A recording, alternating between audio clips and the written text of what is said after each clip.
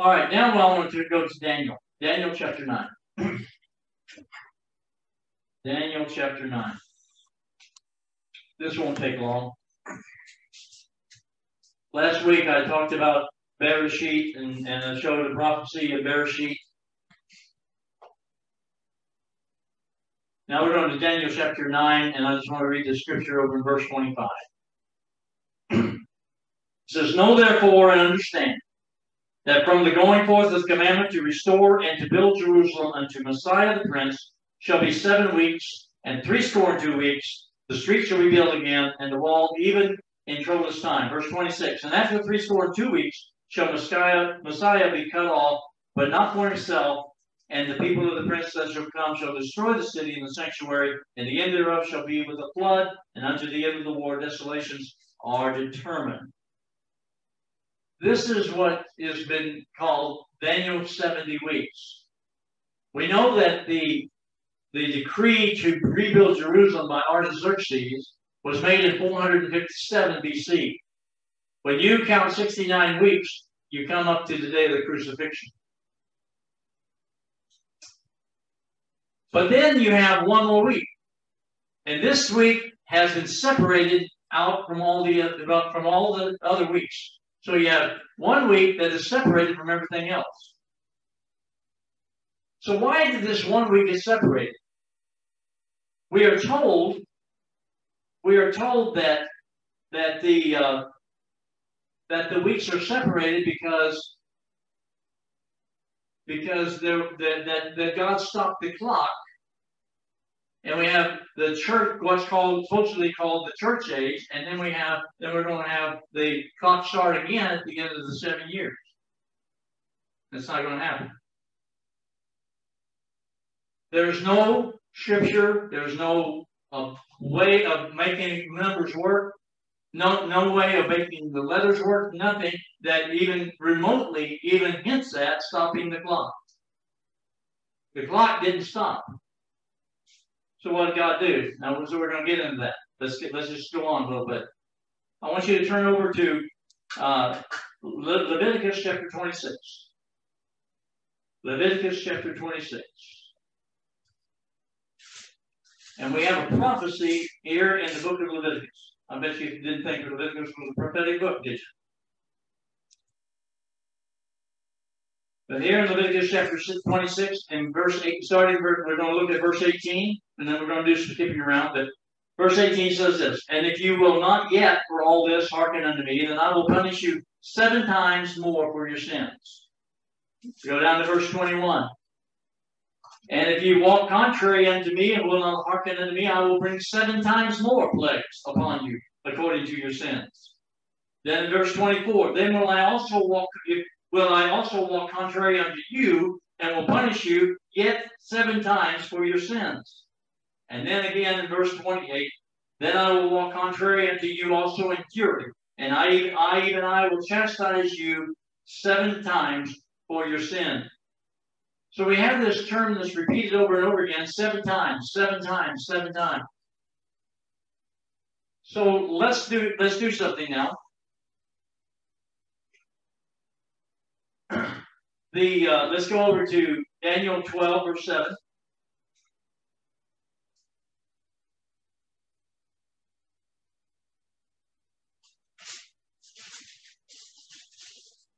Daniel 12, verse 7 says, "And I heard the man clothed in linen, which was upon the waters of the river, when he held up his right hand and his left hand in heaven, and swear by him that liveth forever, that it shall be for a time, times, and a half. And when he shall have accomplished to scatter the power of the holy people, all these things shall be finished." Turn over to Revelation chapter 12. Revelation 12:14.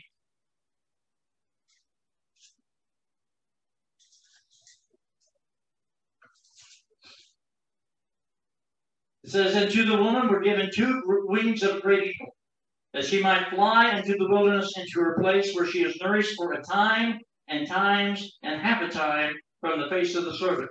So we have the prophet Daniel and the prophet John, both speaking of time, times, and a half a time.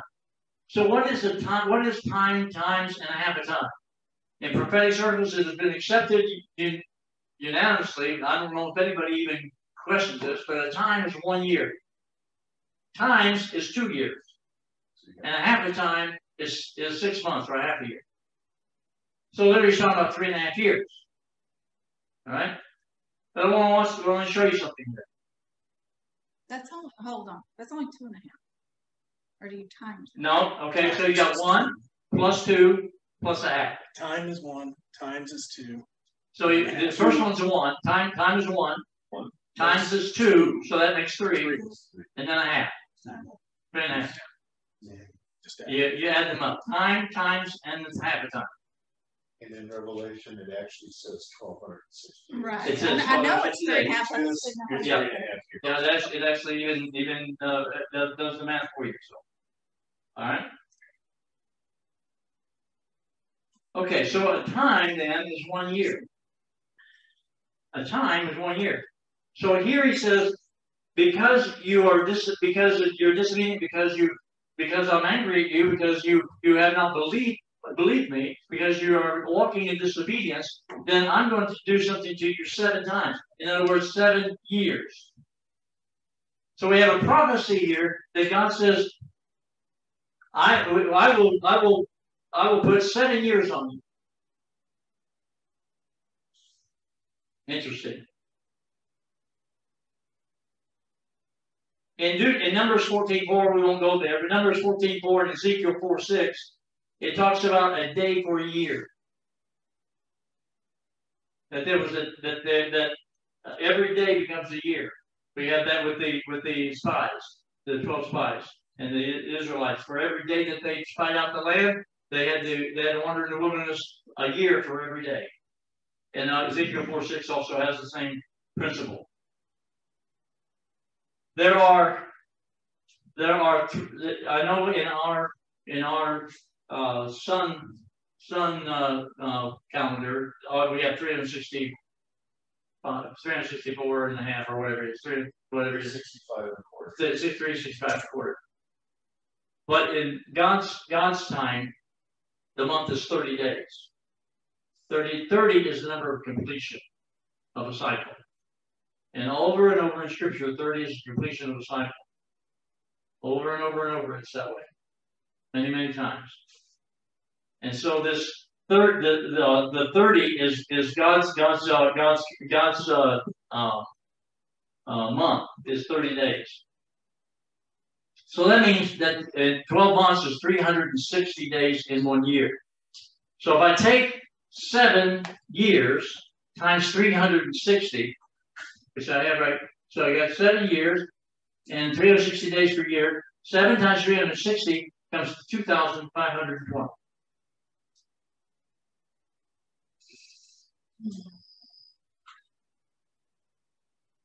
2,520. So let's look at some perfect numbers, because these numbers just all over this whole thing that I'm talking about. The number 3 is the number of perfect perfection. These are God's perfect numbers. The number 7 is the number of perfect completion. The number 10 is the number for ordinal perfection, and the number 12 is the number for governmental perfection. When you take those numbers, 3 times 7 times 10 times 12, it comes to 2,520. And if you take the numbers 1 through 9. Yeah, I'm getting to that. I'll stop. I'll let you. 20 by 20 is the only number that can be divided by every number from 1 through 9 and not have a remainder. It's the only number that you can do that with. That really tells you that is an unusual number, that's a God number.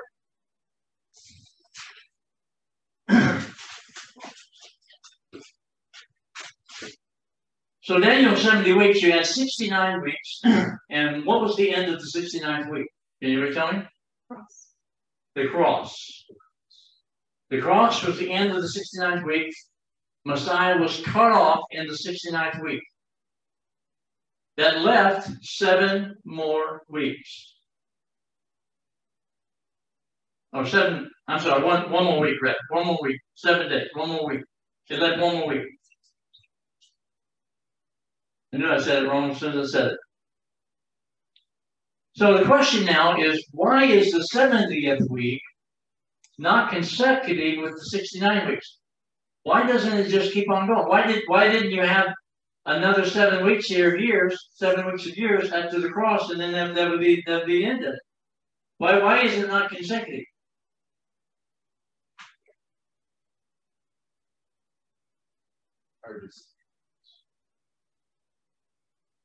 The answer is unbelief. It's the same answer as the sin of the spies. So what happened with the sin of the spies? They went out and spied the land. They came back with an evil report. Caleb and Joshua stood up, and also Moses, because Moses, was standing behind her. But Caleb and Joshua said, we're well able to take over the land. They were 2 spies that had a good report, 2 out of 10. And the people wanted to stone them, and literally to stone Moses too. That's how serious it got. They weren't interested in just getting Moses to go on a vacation. No, they wanted him dead.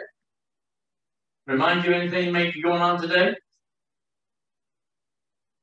They wanted to silence Moses and Aaron and Joshua to such an extent that they could not interfere anymore.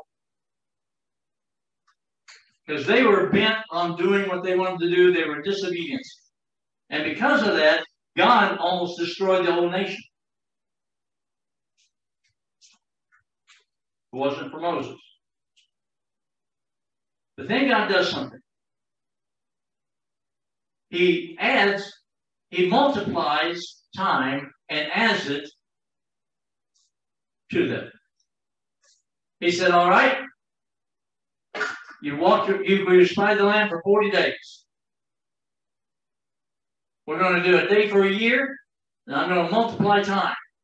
Instead of the 40 days that you could have just walked into the promised land and had it, I'm going to make that 40 days 40 years.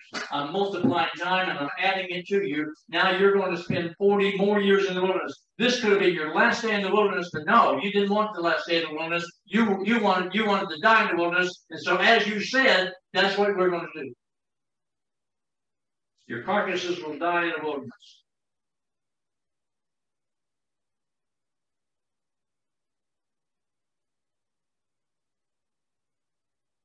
So the seventh year there that's still left, that 7th week rather, that comes up to 2,520 days. But in the Bible, a day with the Lord is as 1,000 years.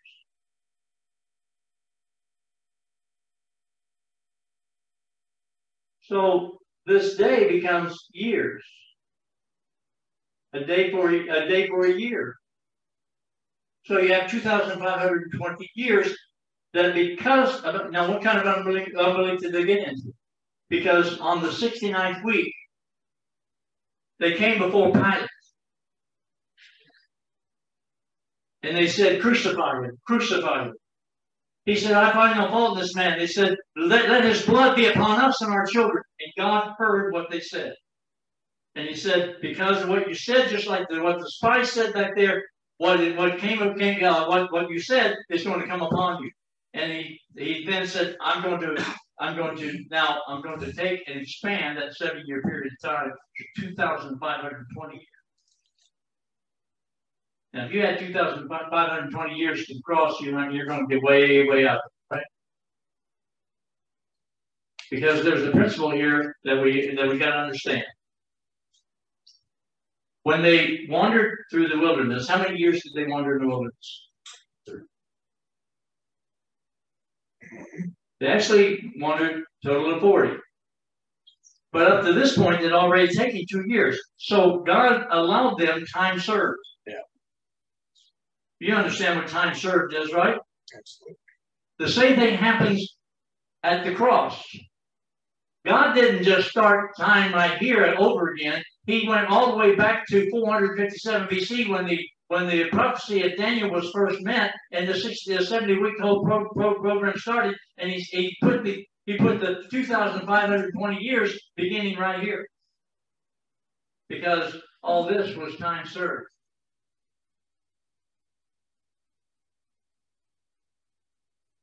Now, if you take 2,520 years and add it to 457 BC, you get the year 2028.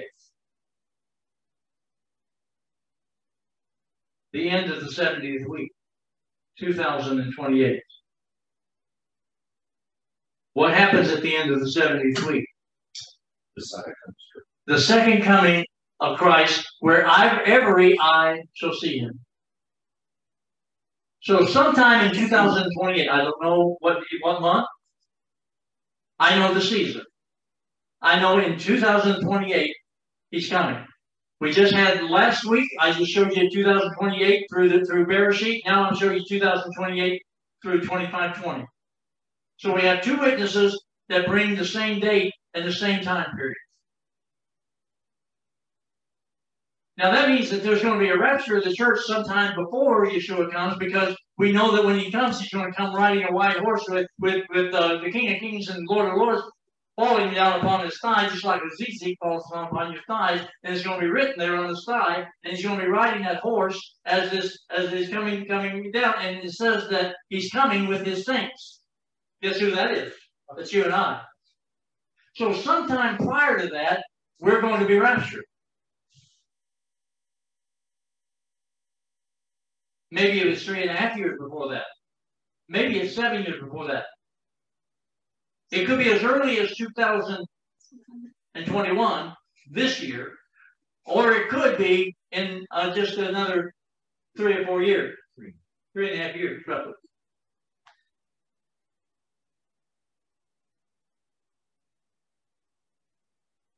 But he's coming.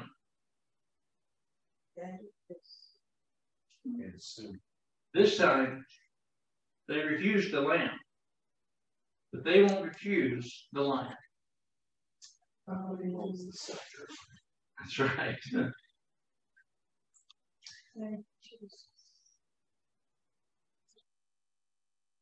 So he's coming very soon.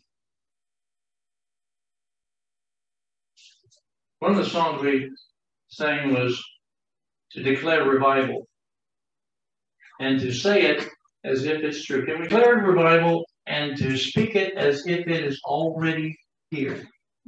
I'm tired of hearing revival's coming. I'm tired of hearing that. Because as long as we keep saying it, we always are keeping it in the future. And revival will never be here because we are always looking for it to come. We're always pushing it off into the future. By our own words, by the words of our mouth, we're pushing revival further down the road. But we need to start beginning to accept revival right now. Even though you don't see it and you don't feel it, doesn't make any difference. We're in revival. Thank God for revival. Thank God today is the day of revival. This is the day of revival. This is the time when we call out our loved ones, the people that we know, our friends, the people that we are acquainted with, because the time is short. And it's time to get on our knees and get serious and literally call them into the kingdom. And as if they already in the kingdom. And don't look at them like lost souls. Look at them as saints of God. Look past everything and just say to yourself, I see a saint. I see my children. I see right now my children obeying the Lord. I see my children coming into the fellowship. I see my children doing what they ought to be doing. I see my children do it. I see my children saved and baptized with the Holy Spirit and filled with His goodness and mercy and loving people. That's what I see. And when you start looking at your children and your grandchildren and your friends in that kind of manner, then what will happen, something will start to happen, because what you're experiencing is you're calling forth that which is not as though it were. If we want to see our people get saved, quit praying that someday they will. Quit asking God to do something. Start accepting their salvation for them right now, and then treat them as if they're saved.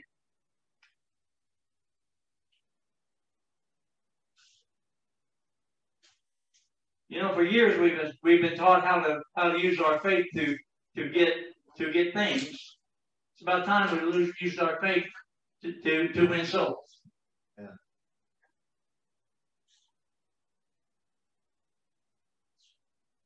I don't want to hear about how you believe God for a car, or you believe God for an airplane, or you believe God for a house, or you believe God for this. I don't want to hear that. I want to hear whether do you believe God for a soul, and they can't, and then it manifested in your very eyes very shortly after you believed it. But the faith that you used to get the house, and the faith that you used to get the car, is the same faith that you used to get people saved. You just don't accept anything else.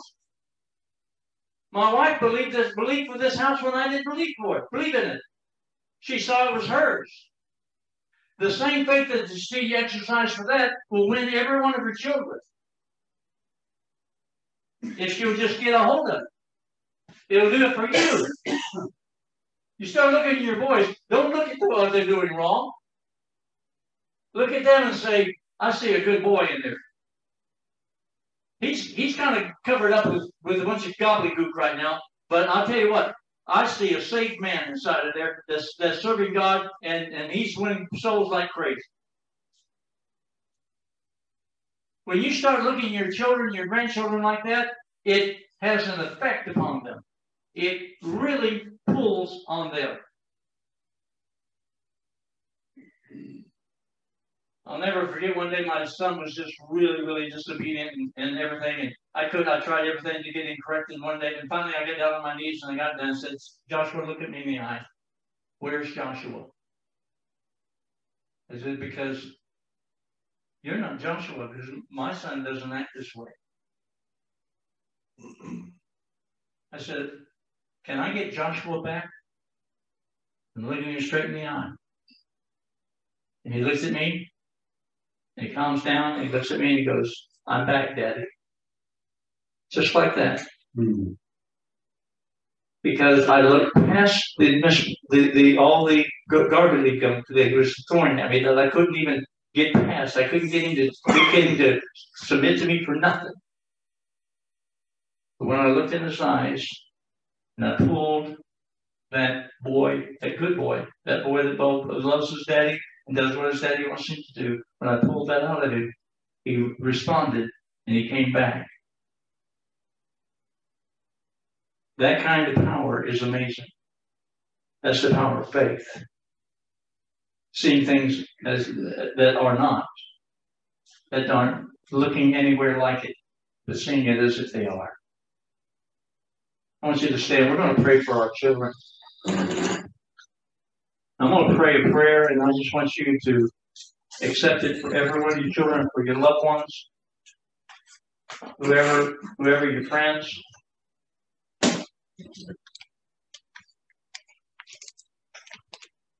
Father, you love us so much. You saw good in me when I didn't see any good in myself. And you spoke my name. And I responded. Now, Lord, right here and now, I am speaking right now over every child and grandchild, and every stepchild and every step-grandchild. I'm speaking over their lives right now. And I say right now, be ye saved. Be ye saved. Come, come, come. I receive right now for you on your behalf. I intercede on your behalf, and I receive it for you when you don't have sense enough to receive it for yourself. But I'm speaking right now for salvation that is coming into your life at this very moment. In the name of Jesus, I call you the saved of God. I call you right now, the saints that you were meant to be. And I speak to you right now. And I command right now for your spirit to respond. In Yeshua's mighty name. Amen. Amen. Yivareka Yahweh Yishmaraka. Yair Yahweh Penadaleka Vietkaneka. Yisai Yahweh Penadaleka Viasandaka Shalom. The Lord will bless you and he will keep you. The Lord will make his face to shine upon you and he'll be gracious to you. The Lord will lift his countenance upon you and he will give you peace. Amen.